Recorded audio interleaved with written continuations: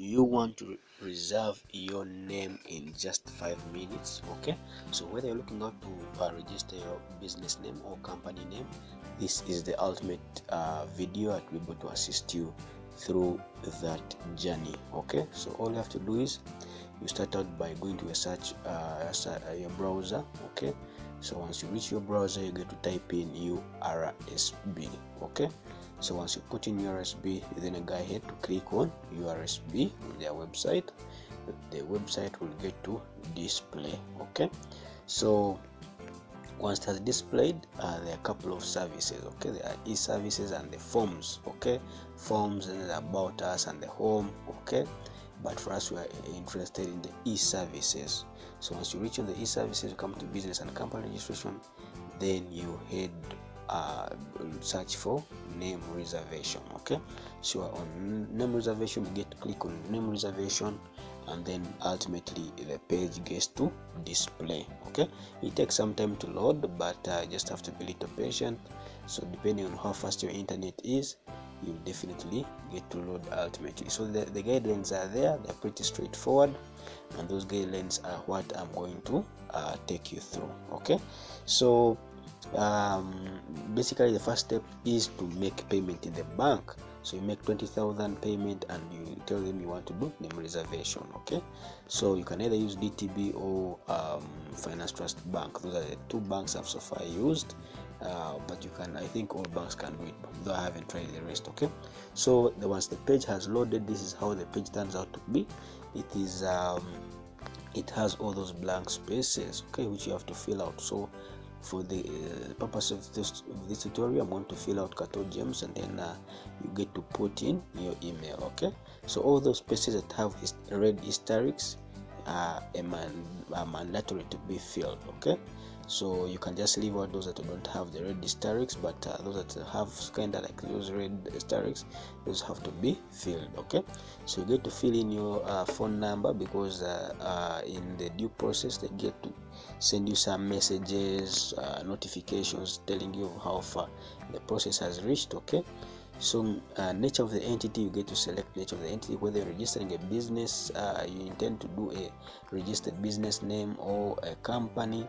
Okay, this is where you make the selection from. Okay, so I'll just select company here, but if you're planning to register a business name, then you select business. Okay, so the type of entity, will do company limited by shares. Okay, and then we'll get to follow through, and then so here the same change of name. No, I'm not changing the name. Renew of expired name reservation. No, I'm not doing a renewal. Okay, so so you get to indicate no. Okay, so payment reference number, you come and look for it here. So once you made payment to the bank, they give you a receipt, which an e-receipt, which looks like this.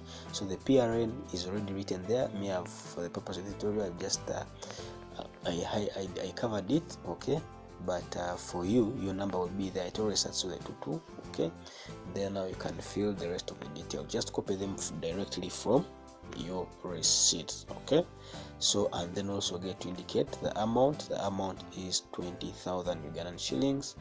Okay, and then you can get to attach. So you attach, you can either, there are many formats that are accepted. You can either attach an image or a PDF, so whichever is convenient for you is what you go ahead and attach. Okay, so I already have it here in a PNG form, okay, or an image format. Okay, so I'm going to attach it. So once you have attached it, once you have attached it, then you can go ahead and put in your name choices. Okay, so the choices have to be in the order of priority. Okay, so whichever you want it to be, like an order of priority means that you want first consideration to be given to the first choice and second consideration to be given to the second choice respectively. Okay, so once you've done all that, you'll click on submit application. So I'm not going to submit application here because this is just a demonstration.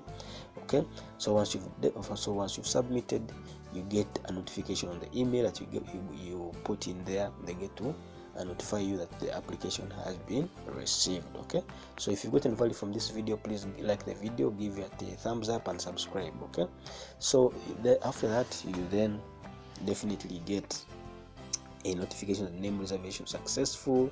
So once this is ultimate, this shows that now your name reservation is successful. They get to give you the name reserved, they get to give you the name that is reserved and all the other details in your email. You can go ahead and pick the physical document or certificate if you want.